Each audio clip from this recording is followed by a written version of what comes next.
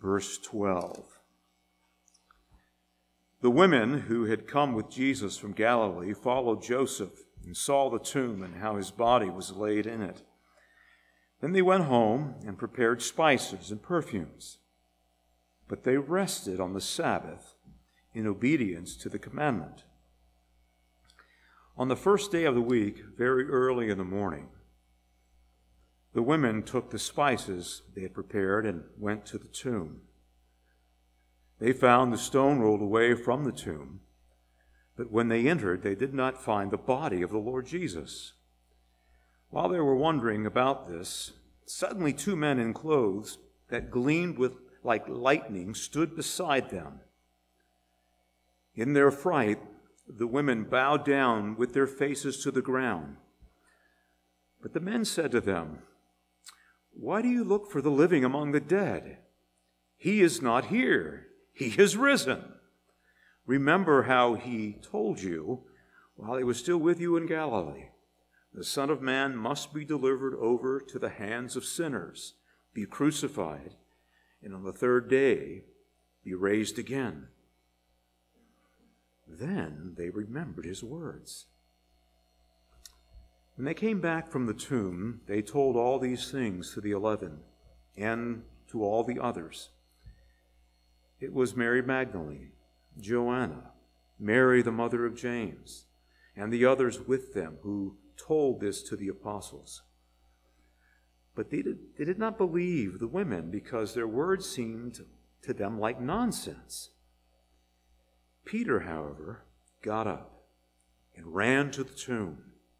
Bending over, he saw the strips of linen lying by themselves, and he went away, wondering to himself what had happened.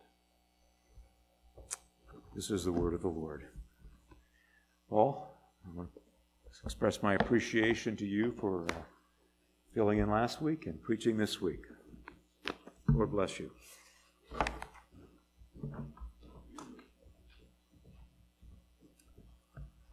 Well, it's good to be with you today, and it's Resurrection Sunday.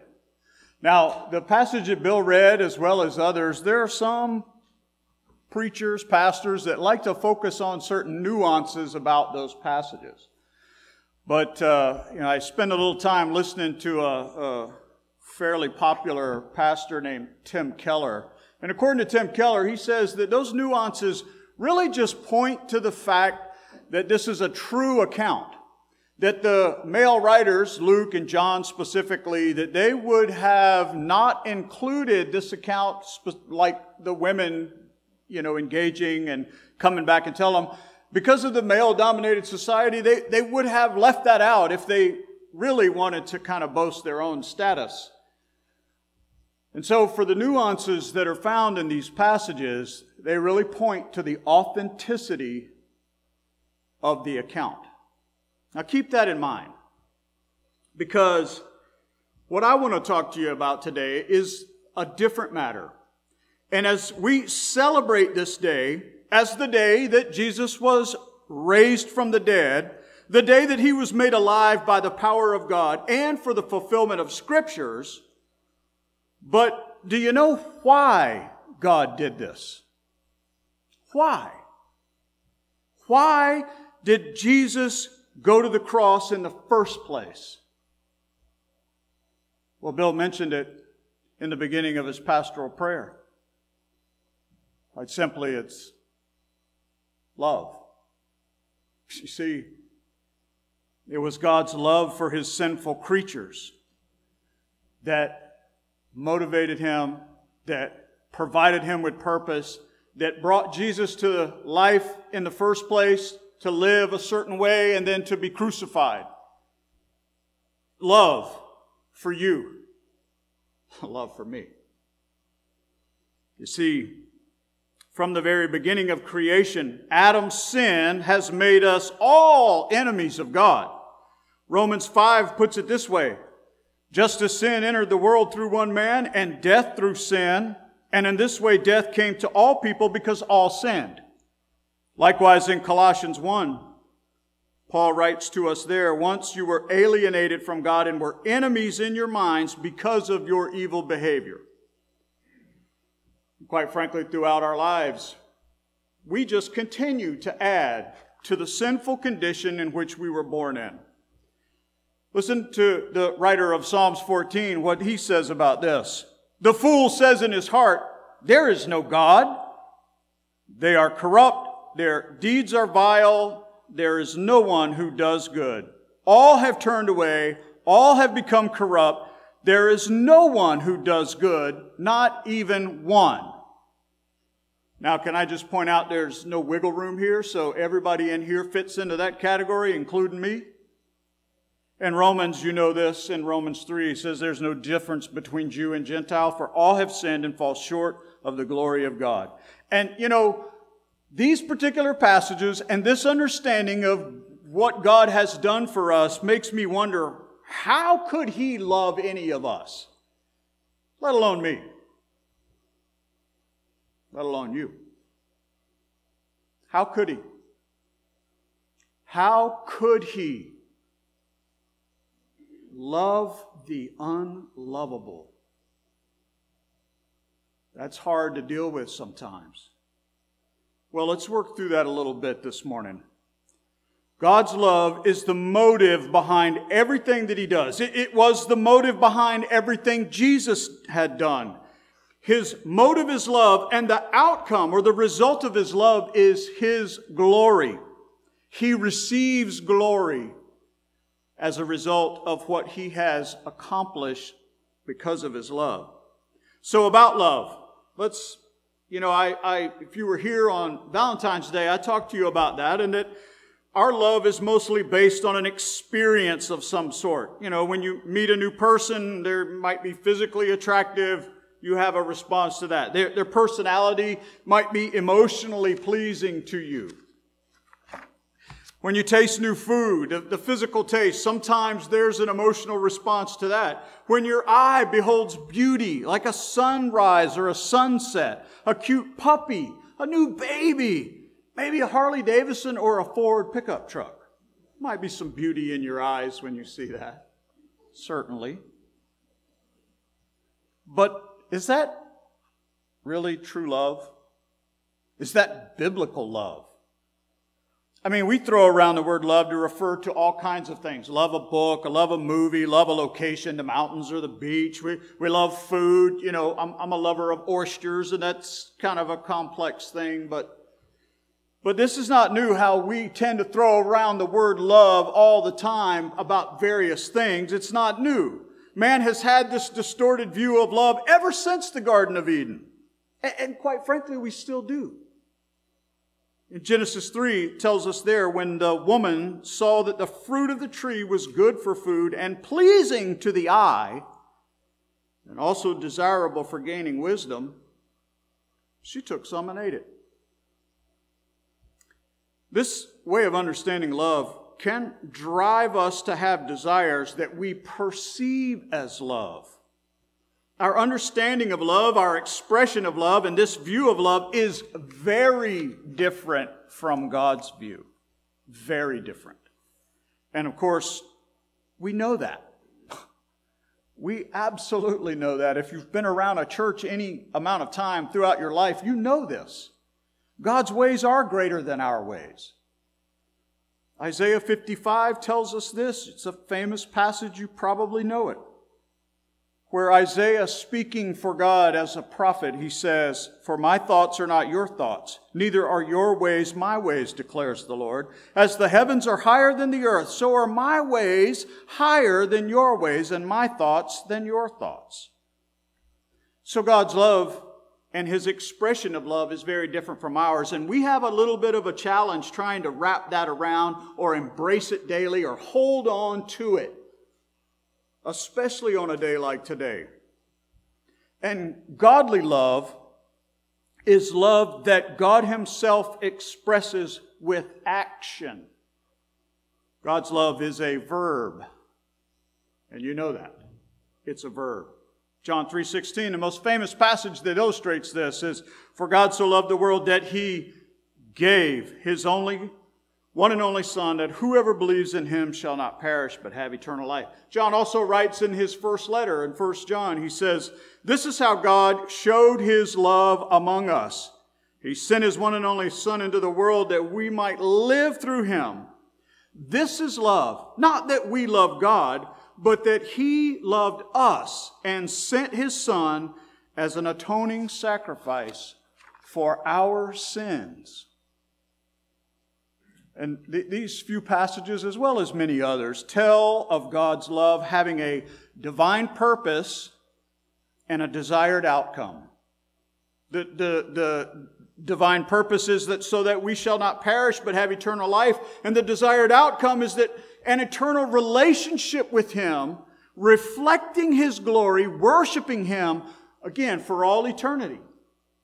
That he has taken a creature who deserves the exact opposite. But because he is a God of mercy and grace, he doesn't treat us as we deserve. So he has created, he planned, he purchased, he now applies his plan of salvation to those who express their faith in Christ to be able to reflect his glory for all eternity. And that ought to excite you. You see, that's the whole point of Resurrection Sunday. This day represents the absolute full expression of God's love. So let me ask you then a few questions, as I often try to do. Why should any of us care that God loves us? Why, or even believe that he does? I mean, you might be sitting there thinking, God doesn't love me. I see things happening in the world, even in my own life, that are not good. The world seems out of control. There's all kinds of just sin and debauchery. There's all kind of war and hate. There's all kinds of division out there. I don't make enough money to make it every month. I have trouble at work. My boss is hard to get along with. My subordinates are disobedient and disrespectful. I'm divorced. I'm single. I'm lonely. I can't get a job. I have broken relationships with my adult children. I'm physically in pain all the time.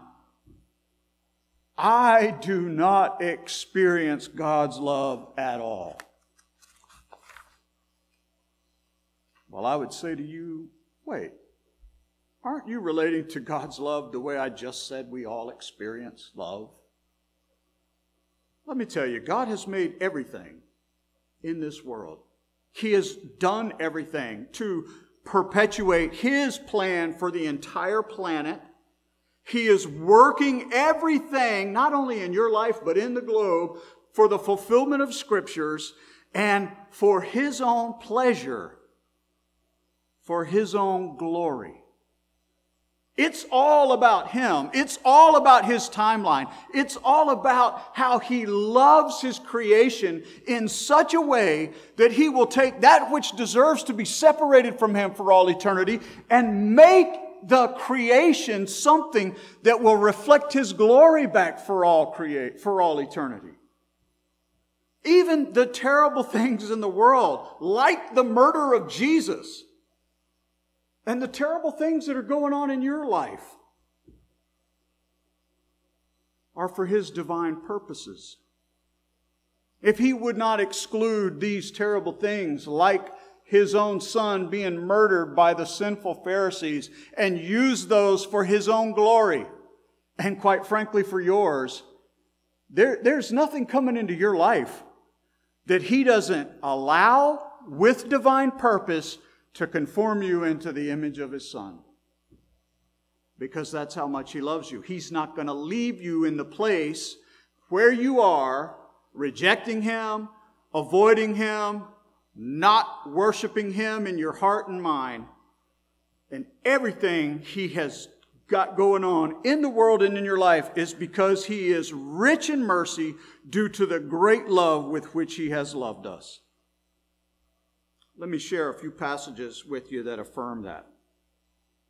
Proverbs 16 says, "The Lord has made everything for its purpose, even the wicked for a day of trouble."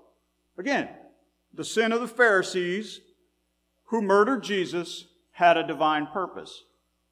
Lamentations 3 says, Who has spoken and it came to pass unless the Lord has commanded it? Is it not from the mouth of the Most High that good and bad come? Let me remind you of the account in Genesis 50 of Joseph, who was sold into slavery by his brothers, and he went through almost a lifetime of tragedy after tragedy. Difficult circumstance after a difficult circumstance. And when he's finally able to confront his brothers who did this to him, most of us would say, man, he's going to smoke them jokers. But listen to what he said to them. Do not be afraid, for am I in God's place? As for you, you meant evil against me, but God meant it for good in order to bring about this present result to preserve many people alive. Listen to a part of the Apostle Paul's letter to the church of Ephesus, where he writes, and it's a common passage that talks about our sin issue. Paul writes there, As for you, you were dead in your transgressions and sin in which you used to live. You followed the ways of the world and the ruler of the kingdom of the air, the spirit who is now at work in those who are disobedient. All of us also lived among them at one time, gratifying the cravings of our flesh and following its desires and thoughts. Like the rest, we were by nature deserving wrath. But because of His great love for us, God, who is rich in mercy, made us alive with Christ even when we were dead in transgressions. It is by grace you have been saved. These passages that I've shared with you this morning tell us that what we all deserve, what we deserve is death and separation from God for all eternity. But some of us, we're not treated as we deserve. We are loved by God, though we don't deserve His love. And He doesn't love us for any other reason other than His own mercy. And because it pleases Him to love us. It's not because we are the prettiest or the ugliest. I don't know if that's nice to say. It's not because we're the smartest or the not so smart. It's not because we're the wealthiest or the poorest. He loves us because He loves us. The motive is in Him, not in anything in us. And as Titus tells us in chapter 3, but when the kindness and love of God our Savior appeared, He saved us, not because of righteous things we had done, but because of His mercy. You see, we don't have a righteousness of our own. We would never have it. Our righteousness is imputed to us because of what Christ has done. We have a righteousness that belongs to Him that He gives to us at the point of our genuine salvation. And in Romans 5, we hear this. You see, just at the right time, when we were still powerless, Christ died for the ungodly. Very rarely will anyone die for a righteous person, though for a good person, someone might possibly dare to die. But God demonstrates His own love for us in this, that while we were still sinners, Christ died for us. For while we were God's enemies, we were reconciled to Him through the death of His Son. You see, God demonstrated His love for us while you were still a sinner, while I was still a sinner, while you were unlovable, while I was unlovable. And even when we were His enemy, God reconciled us to Himself through the death of His Son. I mentioned it last week, talking about the relationship between Peter and Jesus. That although Peter had broken the relationship with Christ, Jesus was the initiator of the restoration of the relationship. And this is the same concept for every person who becomes a Christian. That God Himself is the initiator to restore the relationship between the Creator and the creature. It has taken action on His part to be reconciled to us. And that's the love in motion and action. We need Jesus' death to replace the death that we deserve. You know that. We need His perfect life to replace our sinful life. And we have His resurrection, proving that God accepted His sacrifice on our behalf. And here's the truth today. Jesus is God. He was born as a man. He lived a perfect life. He never sinned. And He was treated as a criminal and put to death. And death is the just reward for sin. Except Jesus never sinned. And He wasn't treated as He deserved. He was treated worse. Yet, through our faith in Christ, we're treated better than we deserve. Because of His great love, God the Father saw fit to accept the life of Jesus as payment for the sins of His people. For you. For me. So that now, God can treat us, view us, relate to us as if we're His own Son. So, let me ask you, how can you get there? How can you experience that great love? Romans 10 puts it this way to answer that question. If you declare with your mouth Jesus is Lord and believe in your heart that God raised Him from the dead, you will be saved. For it is with the heart that you believe and are justified, and it is with your mouth that you profess your faith and are saved. Further on in chapter 10, Paul says this, everyone who calls on the name of the Lord will be saved. And then further down in 17, consequently, faith comes from hearing the message, and the message is heard through the word about Christ. So what have you heard today? What have you heard today? Did you hear that God loves you? Did you hear that His love for you is action that results in His glory? Did you hear that Jesus exchanged His life for yours because He loves you that much? Now, you need to also hear that God wants you to love Him back. I wonder if you knew these things. That He wants you to love Him back. God wants from you what He has for you, love. See, Resurrection Sunday is a day that we dwell on the fact that Jesus was raised from the dead as proof positive that God the Father accepted His sacrifice as payment for sin and as a demonstration of how far God is willing to go to show His love for you.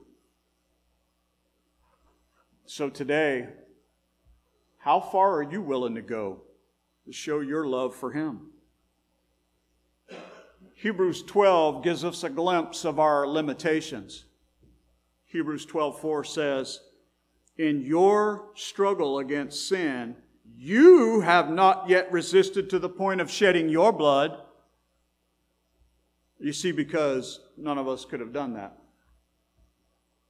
Only God Himself could have provided the perfect life, the perfect sacrifice to satisfy the righteous requirements that sin demands, so that God could express His love to a sinful creature, to be able to share in His holiness for all eternity, to reflect His glory back and to worship Him when we're all there in His presence fully. It's quite a contrast between our love for God and His love for us. And if you're here today and for the first time in your life, this actually makes sense to you, that God's not a God of anger and wrath and gonna retribution all over you, that God is actually a God of love, and He demonstrated it through His Son, His life and His death. And if you want to experience God's love through this unbelievable forgiveness, don't let the day go by. You need to grab me or Bill this morning and let's have that conversation. Let's clear up the matter between you and God. Let us help you break sin's hold on your life. But if you're here today, a Christian, and you would quite frankly be honest with yourself and say that you haven't been loving God in the way in which He loves you, well, Today's a new day. As Isaiah says, His mercies are new every morning. Today's a day to acknowledge that sin issue, to cry out to Him for His strength, His help, His wisdom, and to help you be able to love Him in the manner in which He wants you to love Him back. To begin practicing today what you will do for eternity there. I mean, that's how we all change and grow into our image of Christ, is we work today on what it means to be there, because that is absolutely where we're all heading. That we will reflect His glory there. We can only get there in part now, but that doesn't alleviate the desire in our hearts to do that. And so God has made a way by His Spirit and His Word to help you get there, to demonstrate your love for Him, to demonstrate your love to other people, to demonstrate your love to each other in this room and in this community and in this state, everywhere you go. So today is like no other day in the history of the world. No other day has someone been made alive who was literally and actually dead. And that, my friends, is the full expression of God's love for you. How will you respond? Let's pray. Our God and Father, how grateful we are that you have loved us in this way, that the full expression of your love can really only be understood in part in our lives today. But Lord, we know it to be true. Your Word repeatedly demonstrates, tells us, explains to us, and through the accounts, the historical accounts in the Bible, we know that it's a reality. So, Father, as your people have gathered here today to worship you and praise you, as you have been the audience of our praise, would you equip each of them to love you in a greater way, to demonstrate that love for you to other people. And may we be a people who leave here today confident in who you are and how you have loved us through our faith in Christ. And it is His name we pray. Amen.